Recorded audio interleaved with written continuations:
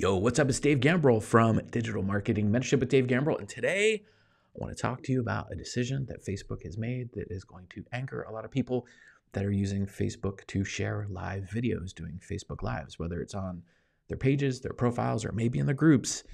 Big news just came out. So let me share that news with you. We'll talk about it and we'll talk about what your options are on how to take care of this situation. So what they announced yesterday was they're updating their storage policy for videos. In a nutshell, you can read it there on the screen, but Facebook Live videos done from your pages or your profiles are going to be deleted automatically after 30 days. They used to stay on the platform forever, but now they're being deleted after 30 days, which for a lot of people can be an issue because maybe you have years, like I do, of Facebook Lives. Now, I've been backing them up and downloading them, so this isn't going to be too much of an issue for me. But maybe for you, if you have years of content that you want to make sure that you get a hold of before they get deleted by Facebook, here are some steps you're going to want to take. Anyway, they're going to delete them after 30 days from here on out. So if you do one today, it'll be deleted automatically in 30 days. But if you have some that have been recorded in years past, they're going to give you the ability to transfer them, download them off the platform, whatever the case may be. So it says here, and wherever you happen to be watching this, I'll make sure I share the link to this announcement and any other tools and resources that I talk about in this video, okay? So here are some things you're going to be able to do. As of right now, I don't know how you go right to this download thing. It says that this is going to be rolling out over time and that you're going to get notified how to do this. So it says how to download your live videos on Facebook. It tells you right here how to do it. You can actually go to your activity log and it shows you here on a phone how to do it. But if you find your activity log, you can download individual videos. It shows you right here how to do it. It's really not that hard. You just go to the video, you click on a little ellipsis or 3 dots, and then you get a download option. You can download it directly to your device, to your phone, to your computer, wherever you happen to be accessing it. So if you just have a couple to do, that's probably the way to do it. All right. If you, and all the steps are here. I'm not going to walk you through all of them because you can look at this announcement. It shows you exactly how to do it. If you want to do a bulk download, it's showing you here how to do that. So maybe you have 10 or 50 or 100 or maybe 1,000. Like I have over 2,300 last I checked. You may want to do a bulk download. Now here what it's showing you is you have to navigate to the notification that tells you that you can download, which I have not seen that notification yet. Now, granted, it's been less than 24 hours since they made this announcement, so maybe this will be rolling out.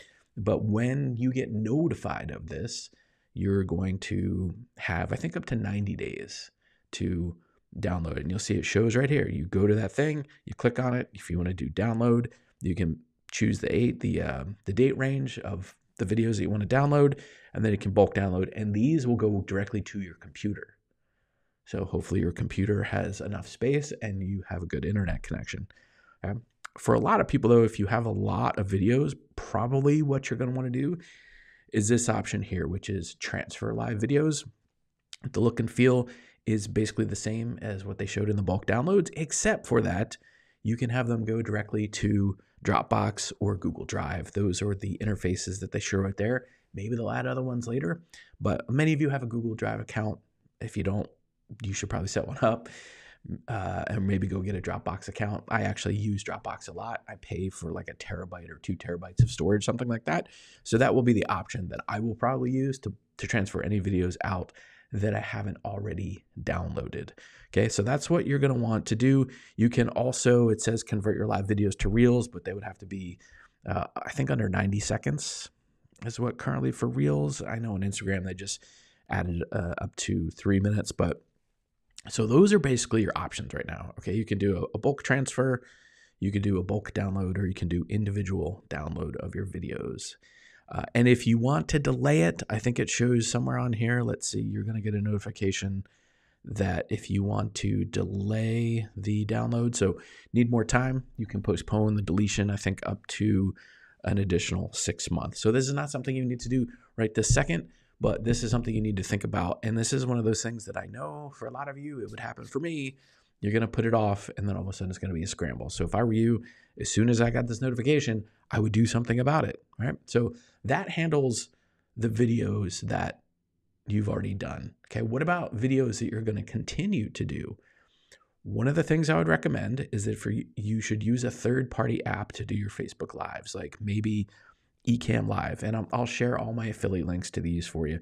If you're using a Mac like I am now, MacBook Pro, MacBook Air, whatever, you can use Ecamm Live to do your live streams, but it will also record a local file on your computer if that's what you want to do, okay? Maybe you're using something like StreamYard. That will do the same thing, okay? StreamYard, you can stream to Facebook, but it will also give you the option, I think only on the paid plans. I don't think you can do this on the free plans, but on the paid plans, you can save it locally.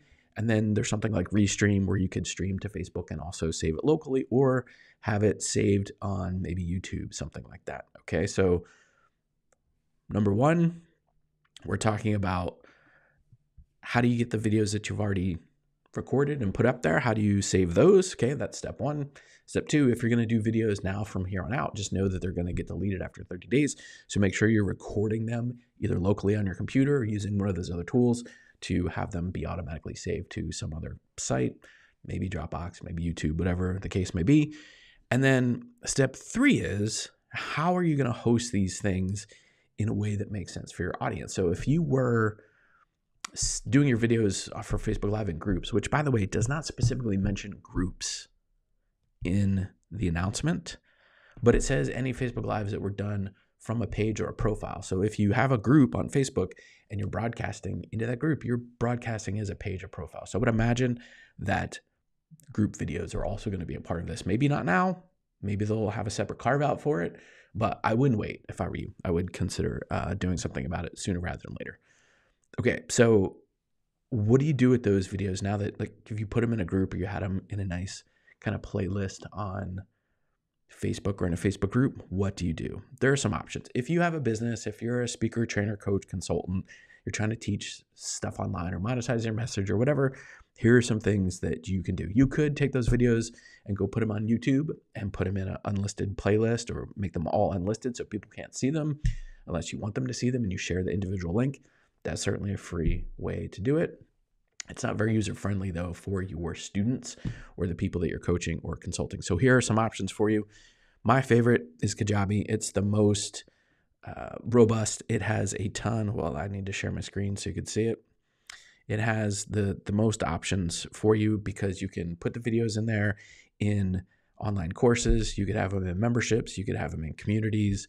There's lots of ways you could do it. You can, they also have a branded mobile app if you want. You can build your landing pages, email marketing, all on one platform, all in one place. You could send your emails, do your opt-ins, capture the emails, the shopping cart, all of that stuff is on there, okay? So, and here's a cool thing. When you decide you're going to upload your videos, so maybe you have, I don't know, 100 hours of archived videos you're going to upload, they use Wistia in the background as their video host, and essentially you get unlimited. Now, unlimited is kind of a tough term in the digital space, because if you tried to upload, 8 days worth of content, they would probably throttle you or put some limits on it. But for most people that are just trying to upload, I don't know, a few hours, couple hours, maybe 100 hours of content, 200 hours, maybe 300 hours, I don't know, you wouldn't really have any problem because they're using Wistia, which is one of the leading video hosting platforms, and you can just upload as much as you want. And you can gate your content just like you kind of did in Facebook, so that either people just have to log in with their name and email address and they could access the stuff, or you could have them pay you, or some combination of those things, however you want to do it. So Kajabi is a great all-in-one option for that. Another option would be something called membership.io, formerly Searchy. The cool thing about this is it's specifically set up to do memberships. So, I mean, obviously it's called membership.io. So if you're creating membership groups, things like that, the cool thing about this is you can upload your videos to them and they automatically get transcribed, and then you can search those videos and go directly to a part in the video that is relevant based on that search, which is kind of cool. That's why it was originally called Searchy. Membership.io doesn't have as many of the features as Kajabi, so the pricing is a little bit cheaper or less, but you have to integrate an email service like ConvertKit, and you have to get your shopping cart set up through something like Stripe. You can do it. They walk you all through it, but it just doesn't have all the pieces nicely put together as it does in Kajabi. But this is another option for you. And like I said, it's not It doesn't cost as much as Kajabi, but Kajabi is one of those things where you get what you pay for. It's got it all in one spot for a reason, and it just makes it convenient for you. But if you want to go this route, this is great. My buddy Stu McLaren runs this. He's the king or the guru of memberships, and this is his platform that he built along with his team.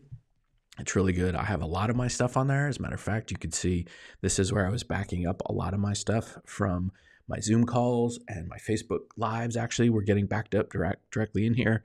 You'll see over here somewhere, I have a digital marketing mentorship Facebook group set up, and there were, Facebook recently killed the interface between the two that was automatic, but there's something like 900 videos in there. So that's why I'm not so worried about this thing, because I was having them automatically backed up here in membership.io. So that's another option for you. The last one I'm going to talk about is Skool. You can go to Skool and put them in there. Again, these are all paid options. Yes, I'm an affiliate or partner for all of them. I'll share my link in the comments, but you also could become a partner for them and essentially offset the investment in these tools by just telling other people that these are the tools that you use. And if they go and get it through your link, you get paid recurring revenue. It depends on which platform, but it's anywhere from 30 to 40% recurring that you get paid, which is kind of cool. So this is Skool. The thing about Skool is that you can set up courses, and here I created a test course, and you can see there's a video inside there. And if you click on this video, it will start playing, and you can edit it and make it way prettier than I did. I was just doing this for a quick use case so you could see it.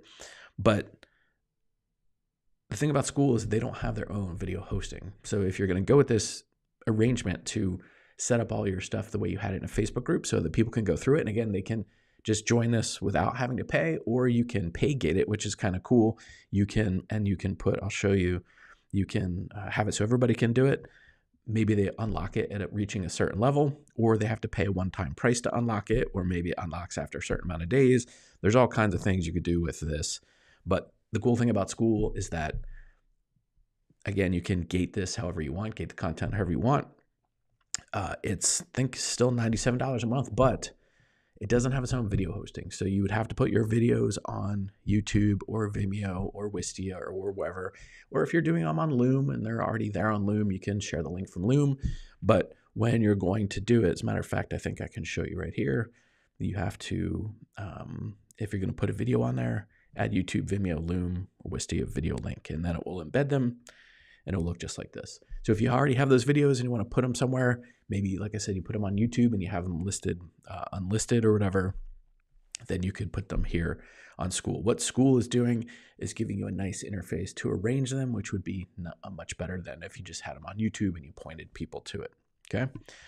So, quick recap. If you're doing Facebook Lives, you want to make sure that, one, you go through the process of saving all of your videos that have been on that platform. Facebook is rolling out over time the ability to do that in a bulk format, whether you're going to download it locally to your computer or you're going to download it or transfer it to Google Drive, Dropbox. Maybe they'll add another interface. I don't know, but those are the two that they have listed so far. That's the first step. Second step, if you're going to do Facebook Lives from here on out, do them from a platform that allows you to back stuff up locally. Ecamm Live, StreamYard, Restream, lots of them will do it. Okay. And then number three, how are you going to take that stuff that you've downloaded and organize it in a way that makes sense? Some good options, especially if you're running a business, Kajabi, membership.io, or Skool. Those are all great ways to put your stuff out there. So hope this served you. If you have any questions or comments, no matter where you happen to be watching this, let me know and I'll answer them when I can. I'm sure this is going to be an evolving thing. I'm sure we're going to get some new information. Maybe some things will change. As that does, I'll make sure that I update this wherever you happen to be catching this right now. Okay. Hope you have an amazing day, and I'll catch you all soon. Later.